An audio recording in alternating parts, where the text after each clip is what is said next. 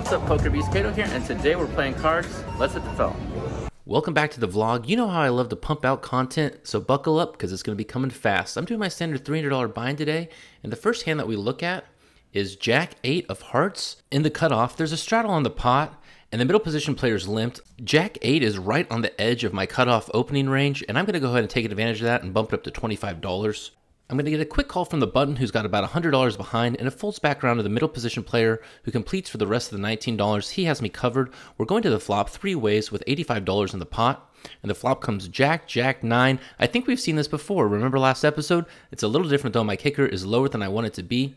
The first player checks, and I'm going to go ahead and continuation bet. You know my style, $35. The button calls, and the middle position player calls. I'm sensing snakes in the grass. There's only one Jack left. Who has it? The turn is the 3 of spades. Doesn't change much. It does put a backdoor spade draw out there. And when it's checked to me, I'm going to go ahead and price people in or out of this pot with a big bet of $125.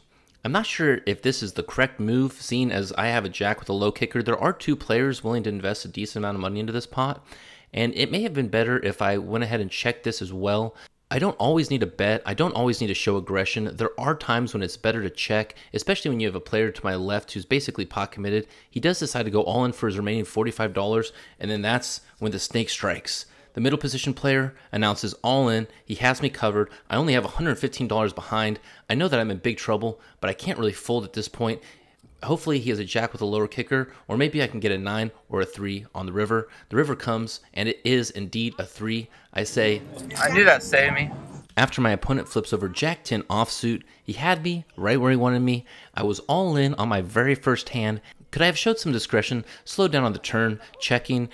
I think I should have, and I think I could have. You have to be 100% at all times focused to know when these small little errors are going to come back and really bite you, really cost you a lot of money. Luckily, I was bailed out that time. Vlogger's luck prevails. I did make a small profit of $54. I'm sitting at $354. I fold away some junk hands, and then the dealer pitches me some cards. Pocket kings, two beautiful red kings in the cutoff, $354 my stack. The under the gun player limps. The middle position player decides to limp as well. I'm not sure of the dynamic of this table. I'm going with my standard $15 bet. The button makes the call, the small blind comes along, the big blind comes along, and then the under the gun player who limped decides to go all in for his remaining $64. That limp all in move is dangerous, but of course I'm going to call. The question is, do I raise?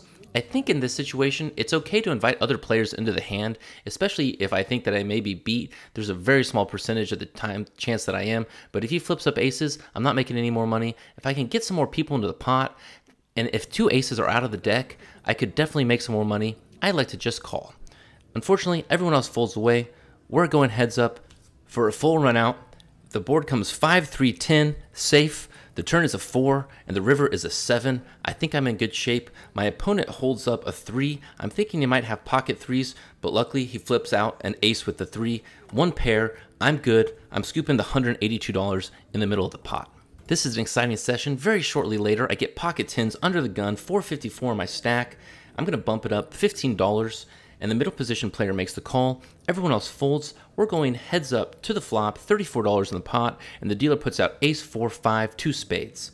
I decide a continuation bet. I'm going to go with half pot. That ace is very scary on the board if you don't have one, and the board's dry enough to where he might just throw away a lot of his holdings. He decides to call instead, and the turn is the 7 of hearts. I'm going to check this one, and my opponent checks back. The river is the 9 of spades, and I'm going to go ahead and check, thinking about making a call. He may have tagged along with an ace, and he throws in $35. Now, I have the second highest card on the board. It's a concealed pair, but I also have to invest more money on the river than I have put in on the entire hand. I'm learning that that is typically a no-go. A lot of money is lost on the river, and it's so tempting to make that call on the river because the hand's over. You get to see the showdown. You get to see if you win, and you have a chance to win that money. I decided in this case to let it go. It turns out to be the wrong decision. My opponent flips up Queen of Diamonds, 8 of Spades, absolutely nothing, and I'm not sure who he called on the flop unless he was just planning on making a move. He didn't believe me. Congratulations to him. He made a bluff, and it's on the PokerBEASTs channel forever. I have $342 in my stack. I look down at ace 9 of spades in the big blind. There's a straddle on the pot. The middle position player limps. The cutoff bumps it up to $15. The button makes the call. I'm going to tag along. I could 3-bet here, but I don't think my stack is large enough to put in a 3-bet. I'm just going to try to hunt for my flush. The under the gun player calls, the middle position player calls, and we're headed to flop 5 ways with $76 in the pot. The dealer puts out 10-3 ace. I hit my ace. My kicker's not so great. There's a backdoor spade draw, and I check it around to the original raiser who bets $30. I'm going to go ahead and see one more card. I make the call, $30. Everyone else folds. We're headed to the turn, $136 in the pot, and the dealer puts out the 8 of clubs. My dream of hitting the nut flush is gone. I checked my opponent. I'm going to fold to a big bet, but I think my opponent has me honed in. I think he has a real nice taste for what I have because he bets the same amount, $30. This just screams I'm sucking value out of you. Deep in my soul, I know this. This is why it takes me a long time to make the call. I just know that I'm throwing money away. I talk myself through it. I know the answer, but then I look at all those reds in the middle of the pot, and I get dragged right in. The river comes out the king of clubs. Changes nothing. I check to my opponent, just begging him to bet $50 so I can fold, but he doesn't. He bets another $30. Of course, I already know what the answer is on the turn. Nothing's changed on the river. This is probably where I lose most of my money, and probably a lot of us lose most of our money here. We know the answer. We feel it in our mind, in our logic, in our soul, but we just still make the call, knowing that when he flips over the hand, it's going to be a better hand. And in this case, he has a set of 10s. He had me all the way, and he milked me for all the value that he could. Nice hand.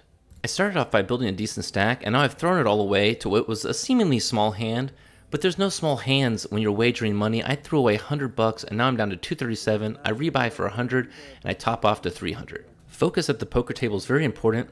I barely made any mistakes, and they were all involved in pretty small pots, but alas, now I'm in for $400 rather than being up $150. I fold away a bunch of junk hands until I look down in the big blind at ace-2 offsuit with $299 in my stack. This isn't a hand that I would typically play, but for whatever reason, I decide to. There's a straddle in the pot. The cutoff makes the call. The button makes the call. The small blind bumps up to $12. I didn't see him raise to 12. I thought he just called. I saw a lot of dead money out there. I do have an ace, and so I decided to bump it up to $28. Little did I know that I was 3-betting him. It folds around to the small blind, and he makes the call. I have position.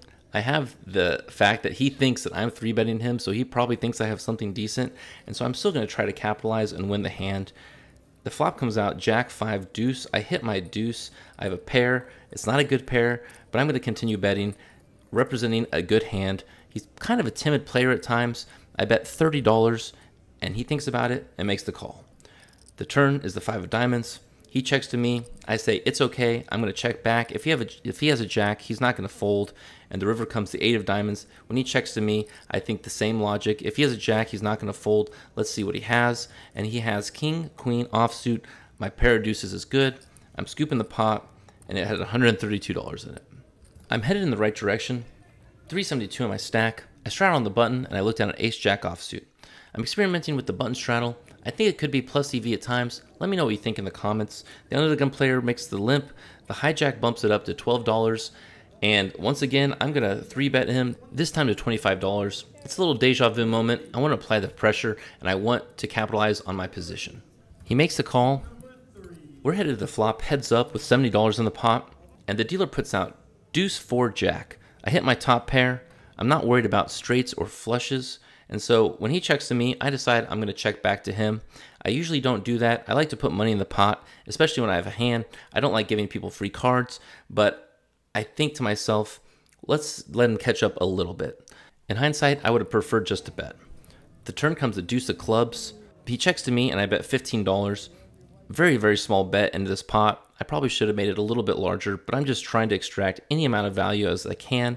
He makes the call, and the turn is the queen of spades. When he checks to me, I know that the queen may have hit him. It's over my jack, but I still want to extract value. If he calls me and has the queen, so be it. If he raises me, I'll just fold.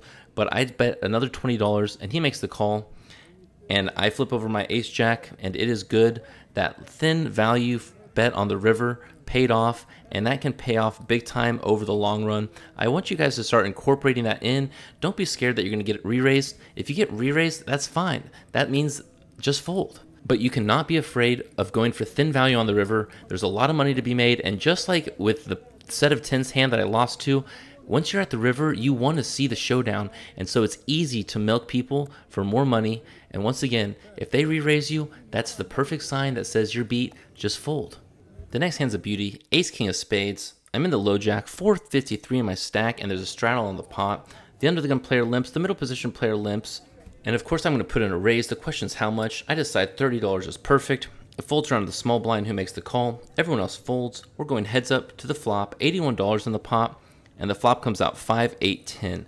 Of course, with ace king, chances are you're not going to hit anything, and that's my case right now. But of course, I'm going to continuation bet. When he checks to me, I have position. I have a strong ace that still could be winning, which does give me some showdown value, which could suggest that maybe I should check, but I don't like to check. I like to bet, and I decide on $55. My opponent thinks about it, checks his cards, and makes the call. The turn is the 10 of hearts. If he had a 10, he's definitely not going anywhere now. Pocket 5s or 8s are definitely in his range for a full house. He could just be begging that I put more money in. I'm not going to do that. I'm going to check. The river comes out the 10 of diamonds. I'm not so worried about him having a 10 anymore. I definitely think he would have bet if he did have something strong. His pocket 5s or pocket 8s are now absolutely crushed. I do have my showdown value with an ace, but I want to push him off a pair of 5s, a pair of 8s, a set of 5s or 8s, a lot of small pocket pairs, and so I put him to the test and I rip it all in. $150 for him to call. It's a lot of pressure and he folds immediately. I decided to get a little creative and it paid off. The next hand I get is pocket 10s. I'm in middle position, 483 in my stack, and there's a brand new player in seat 7. He saw that I was vlogging and he said, please refer to me as the drunk guy in seat 7. This is his very first hand, and he put $25 blind in the pot. I'm decided I'm going to bump it up to 50. He says, no, don't do that, before going in for the kill. He raises it $100 on top, bringing his bet to $125. He says he's drunk. It's his first hand.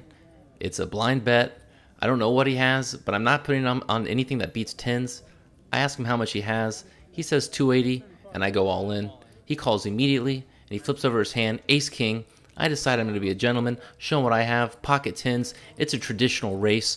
Let's hope for a clean run out. No ace, no king on the flop, and of course, there's an ace. The ace always seems to come. I'm down to 2 outs. The turn is one of them. The 10 spikes, the river's the queen of diamonds. Whew. Why am I just constantly getting lucky? It feels great. I'm not going to complain. I was ahead at the beginning of the hand, so I didn't get that lucky, but to spike that 10 on the turn changed the trajectory of my night.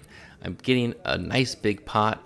Finally, after all this effort of going up and down for the evening, I get the hand that I've been waiting for, and I add over $300 to my stack. I'm sitting at 770.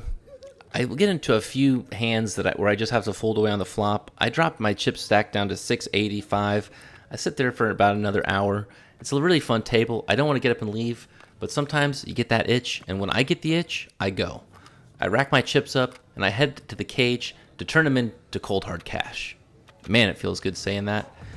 I'm in for 400, out for 685, for a profit of 285. Let's go. Thanks for watching. See you next time. Kato out.